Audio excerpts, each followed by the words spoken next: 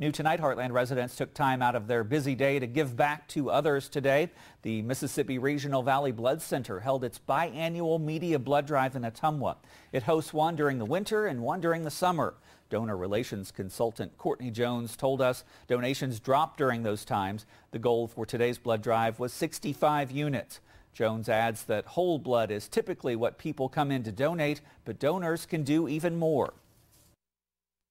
Sometimes people will donate platelets or double red units or plasma. So those all have to take different factors into consideration: height, weight, hemoglobin, your blood type. But those specific products can go to help different patients at different times. Depending on what you donate, there is a different shelf life. If you donated whole blood today, you can donate again in 8 weeks. If you missed today's blood drive, you can donate at the Mississippi Valley Regional Blood Center or visit its website to find a blood drive near you.